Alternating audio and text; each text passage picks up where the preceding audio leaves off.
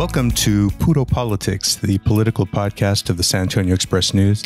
My name is Gilbert Garcia, Metro columnist, and I'm joined by City Hall reporter Joshua Fechter, investigative reporter Brian Chasnoff. And it's been a week since we got together with you all, and what have we learned in that time? We've learned that if you're having breakfast with Patrick Von Dolan, you might not want to order fresh squeezed grapefruit juice, particularly if he's picking up the tab. Just wanted to put that out there. But we also learned over the past week a lot more about how the city voted in this recent election. And Josh, you, Emily Eaton, and Ryan Serpico did a really excellent piece taking data from the Bexar County Elections Office and kind of breaking it down and looking at how the city voted. What were the big takeaways for you when you looked at that stuff? When I took a look at it, a couple things struck me. One was, Prop B, as you could probably glean from the results, was fairly divisive. Like there were a lot of parts of town where it was very sort of neck and neck. But it was mainly sort of like conservative Northsiders that sort of drove the opposition to it. Everything, all of the support that you could see for it was, sort of coming from within the inner city, but obviously votes either or for or against were coming from all over the city, but those were where it was most concentrated. And, what struck me about this was at the same time that this was going on, Mayor Ron Nirenberg was basically making inroads all over the city. There's pretty much no part of San Antonio where he didn't do better than he did in 2019 and 2017.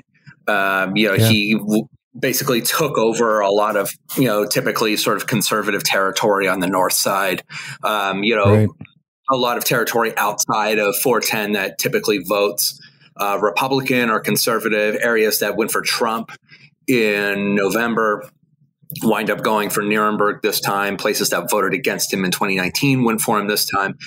It's kind of a sign that he's of either one of two things. Either he's really broadened his support during the pandemic, or he's just figured out ways to sort of turn out his voters and to get sort of these, sort of left-leaning votes that will come out in favor of him. Yeah. And he's managed to do that all across the city. Well, I'm curious what everyone's take is on this, because one of the things I remember, we've talked a little bit about Julian Castro when he ran for his third term, and he got reelected easily. I think he got about 65%. But the turnout was very low. And I remember that at the time there was kind of this feeling like it was kind of an underwhelming result for him, given that he didn't have any strong challengers. And, because this came right after, a few months after Pre-K4SA had passed, which was a divisive issue. It was a few months after he had spoken at the Democratic National Convention, which kind of put him out there a little bit more as a partisan figure. And so you could kind of sense that the support for him, it was starting to become more something along partisan lines. Whereas with Nirenberg, it seems like he's becoming more of this bipartisan figure in San Antonio. I mean, is that the way you all, when you look at the results, is that the big takeaway? I mean, yeah, I think, especially after, he defeated Ivy Taylor, there was a feeling that, he was a clear-cut progressive, and the city council was about to take, a hard turn to the left. I think he's, kind of conducted himself in a much more nonpartisan way. I think, conservatives might disagree with that, looking at things like, winning support for a sales tax for job training. But yeah, I mean, I think he's, he, at least in tone, he's been very careful about portraying himself in kind of a nonpartisan way. And I think that has its appeal, coupled with the fact that it's like, look, the last year has been like completely unique in the history of San Antonio. I mean, we've never before had a pandemic shut down the city. And, he managed that very well, and I think he got credit for it. So you couple, his performance the way he handled himself during the pandemic and his kind of nonpartisan bent. I think that, that goes a long way in explaining the election result. What do you think, Brian? Well, I don't think he actually had a formidable challenger. Right. I mean, I just don't think Brockhouse really delivered on whatever potential he had left. Yeah. That might be a result of, I don't know what y'all's opinion is on this, but he might have been just too badly damaged the last time around. Yeah. I think that's right. I think that in a way we would have a better test if he'd had maybe an opponent who was really able to sort of galvanize conservatives in a way that Brockhouse this time around at least was not really able to do. And it was really fascinating looking at that map because, as you pointed out, Josh, I mean, if you look around like the perimeter of the city, that's really where the opposition to the Prop B was. But in those same areas, you see so many precincts where Nirenberg that he was able to flip from 2019. One thing that I also thought was interesting is that, in talking to people who were really involved with labor, and this is where Prop B got complicated because you had a lot of sort of progressive Democrats who voted against Prop B because they have a history with organized labor. And I was told that like AFL-CIO really worked hard in District 9, which is North Side district, and they got what I heard was something like 37% turnout among people who were either active or retired AFL-CIO, and I would think a lot of those people were against Prop B. So this is, if you look at these kinds of things, I mean that could have made the difference in this kind of a close election. Yeah, it shows you definitely the split that Prop B kind of created among sort of left-leaning voters. I mean, you have obviously probably more old school labor Democrats who were, kind of skeptical about Prop B, and sort of these sort of more hardline progressive types, or just more strident. Sort of police reform types who really were like, what, we need to see some kind of reform. I mean, in District 1, for example, this passed by more than their margin of Prop B, passed by more than a margin of 2/3. And so I think it did really create a split. One other thing that was interesting to me about this is, Nirenberg making inroads in some of these other, more conservative parts of town. He deliberately sort of went after places that went for Biden on the North Side and places that went for the Ready to Work program in November, which we have to remember passed by 76%, and you don't get there without some degree of conservative Republican support. So, I mean, they were definitely going out and trying to flip a lot of Brockhouse territory that kind of signaled that perhaps it was more amenable to the mayor this time around. I was going to say, I also wonder how demoralizing it was for Republicans, the entire Trump fiasco from November through January, February. I've heard. I just don't know if that might have taken the wind out of Brockhouse's sails somewhat, because I'm sure the election, the false election narrative that Trump had pushed and culminating in the insurrection in January, it might have just turned a lot of people off, who otherwise would have been. Yeah, I think that's right. Yeah, I do get the feeling though that Trump supporters who, on January 5th believed that Democrats had stolen the election from Trump, I think on January 7th, the day after, they still felt that way. I mean, I don't know that would dissuade them from voting in the city election. Yeah, that's true. I mean, there's 70% of Republicans supposedly still believe that Biden stole the election. So I think what it could have done is that it may have affected how much Brockhouse wanted to tie himself to Trump, or the way he tried to message his Trump supporters. Because from what I saw, I mean, Brockhouse, his campaign messaging this time around was clearly different. Like, he was, even while he opposed Proposition B, he talk about how he wanted to get together with police, reform groups and talk to them. And in almost every case, he talked about, wanting to listen to the other side and talk. And he was not, at least from what I saw, he was not as strident as he had been 2 years before. And, that the strident message would probably help to, attract hardcore conservatives 2 years ago. But maybe to me that was always a defining attribute of Brockhouse, how he kind of straddled issues. Have you noticed that? How yes. he would rail against something and then vote for it. Yeah. When he was on council. It was sort of a perplexing characteristic. It's absolutely. Yeah. He was like, I'll vote for it, but I'm not happy about it. Or I voted against it just because I didn't like the process by which it was, he would, you're right. Yeah. I mean, he has had a history of that, of sort of wanting and then Nirenberg was like, process? You want some process? Yeah, that's right. The king of process. The king of process.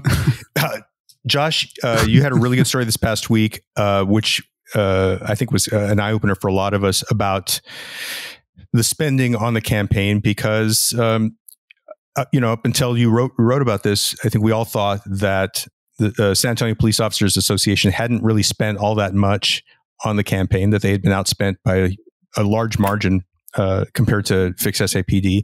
And it looks like they were kind of... well, I don't know if we would say they were hiding their funding and their spending, but tell us a little bit about what you found. Well, it was certainly not easy to find if they weren't deliberately hiding it.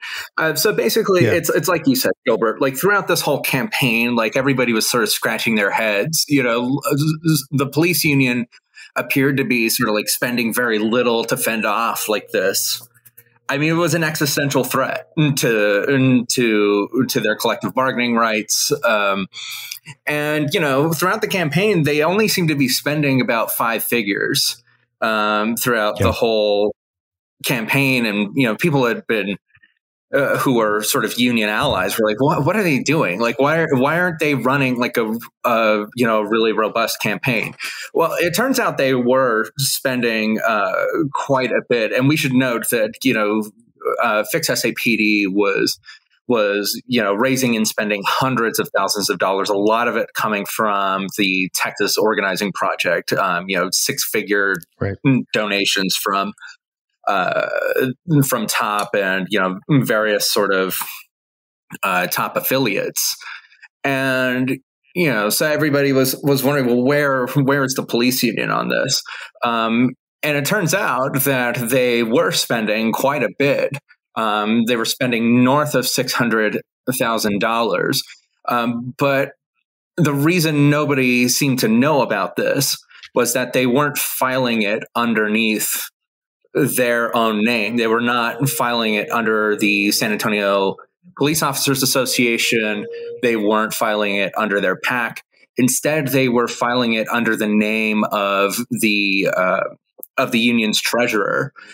And this was, credit where credit is due. Fix SAPD discovered this, and which is how I found out about it. But I talked to people who have sort of experience dealing with the State Ethics Commission, people who are experts in campaign finance law, and this seems like a big no-no. If you spend money, you have to disclose it under your own name. So there's a potential that, they could face a fairly hefty ethics commission fine. But that's kind of contingent on whether anybody actually wants to file a formal complaint about this. Fix SAPD hasn't said whether they're going to go that route.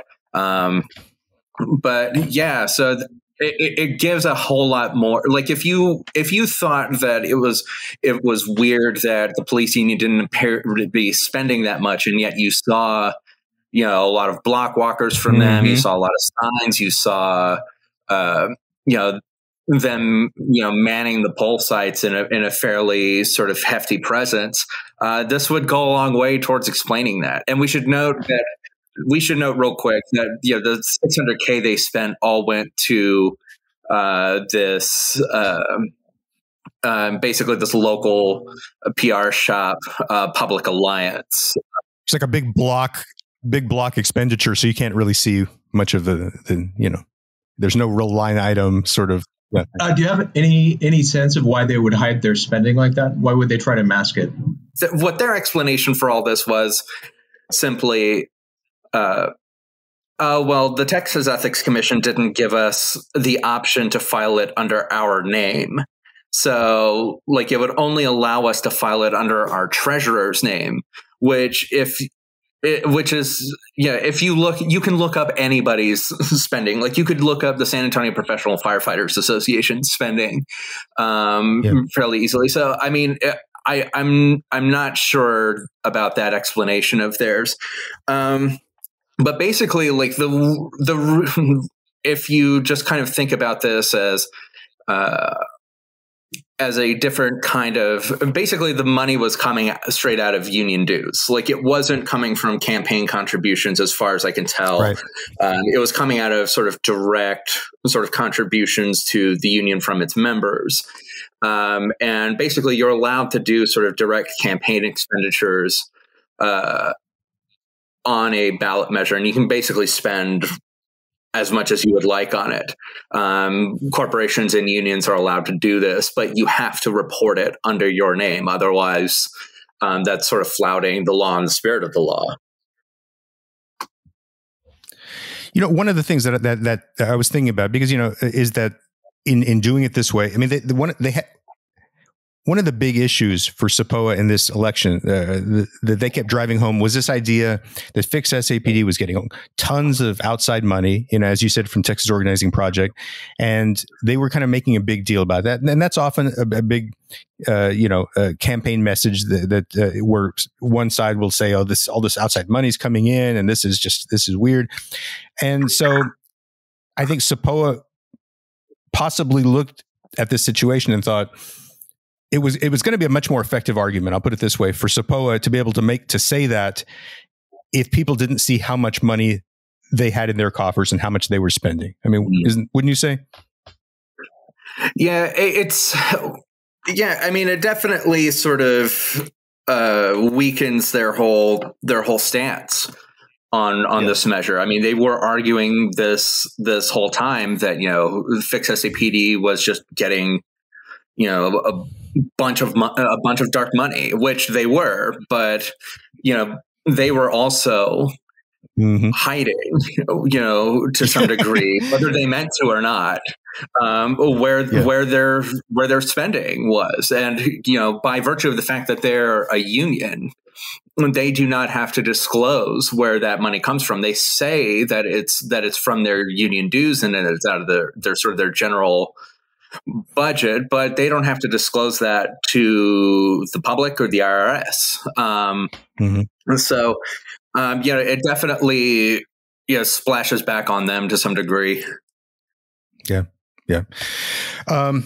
Before we wrap things up, I wanted to talk with you, Greg, a little bit about a column you did this past week. Former mayor, former HUD secretary, Henry Cisneros is the lead author on a book sort of looking at the Texas economy and where we're going, and it's focused on the Texas Triangle, which includes Houston, Dallas, Fort Worth, the San Antonio, Austin area. What were the big points that he and his co-authors were trying to make about the Texas Triangle? That if you take those three urban centers together, their impact is huge. I mean, really, that's the thrust of it. I mean, it's got just the Texas Triangle. It's got a GDP, a gross domestic product of about 1.3 trillion. annually. That's just over the last couple of years. And that makes it, I think the fifth largest of the world's leading mega regions. The trick is, the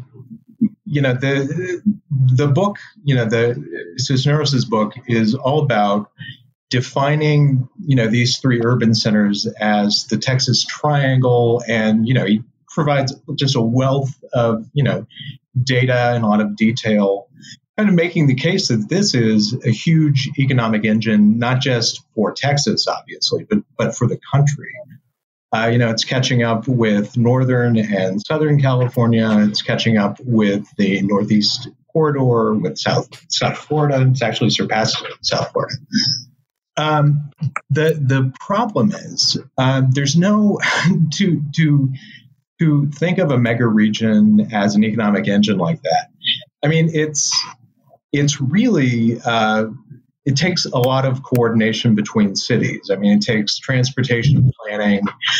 It starts with really transportation planning, but you have to create kind of a common political agenda. Like, what is it that these cities within the mega region need from the state legislature and from Congress? The problem is there's none of that really going on between Dallas, Fort Worth, Houston, and San Antonio, Austin. It's still pretty much every city for itself. So really, I think what Cisneros is really trying to say in this book, I mean, he is trying to kind of create this idea that, you do have this kind of, this kind of cohesive engine, and it's going to do great things economically and make Texas much more prosperous in the future and bring a lot of jobs. But really what he's saying is big cities are hugely important to the economy. And we need to be more mindful of that. Like we need a legislature and state political leadership that isn't trying to dump all over big cities like Governor Greg Abbott and Lieutenant Governor Dan Patrick. I mean, it's damaging to the work of cities to try to curb annexation rights, to say, okay, big cities and big urban counties, you can't lobby the legislature for what you need. That's a waste of taxpayer dollars. And by the way, if there's a lot of voting going on in big cities and you're voting for Democrats, hey, guess what? We're going to take some of your early voting opportunities away from you.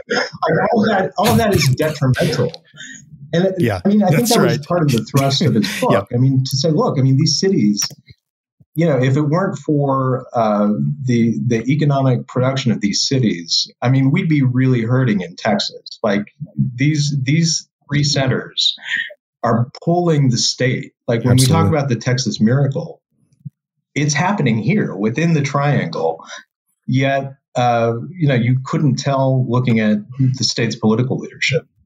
Yeah, I mean, because you've got a situation where, as he pointed out, more people are living now in cities, and that's where the economic activity is. But the political leadership in the state, the Republican leadership, their votes are concentrated in rural areas, and so they are sort of hostile to cities. I mean, you have Governor Abbott constantly making hay out of all the people who are moving from California and elsewhere in the country to Texas. Well, guess where they're moving to? It's it's not West Texas. I mean, they're moving. Yeah. Almost all of them are moving to these urban centers, and yet, so he's touting that on the one hand, and he's attacking cities on the other. I mean, it's just nonsensical. It is nonsensical. And as you pointed out, I mean, the lack of coordination between the cities. I remember a few years ago when, there was kind of we've had these periodic sort of pushes in San Antonio to try to see what we can do.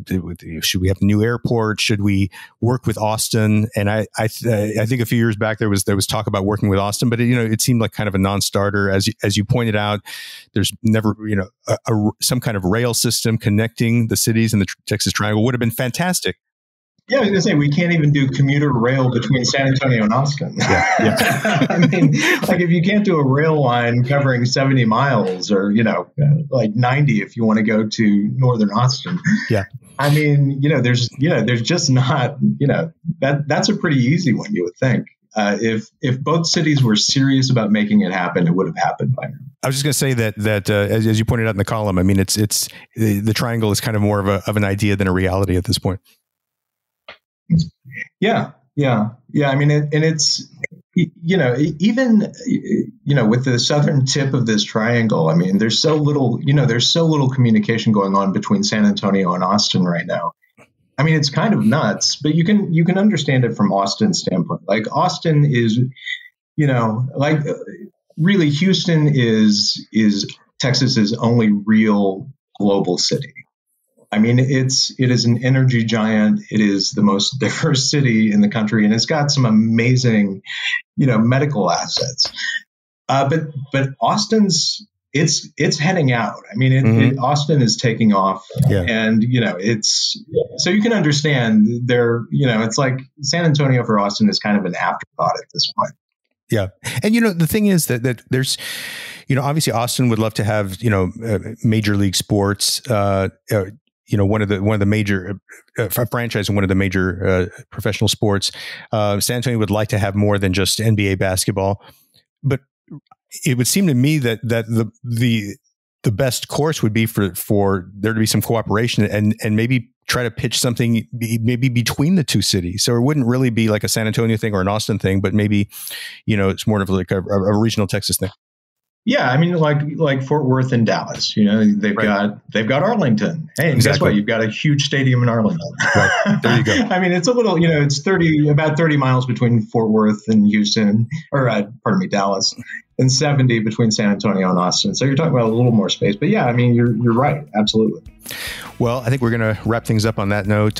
Thank you all for listening. Hope everybody's doing well, and we'll be back with you next week. Take care.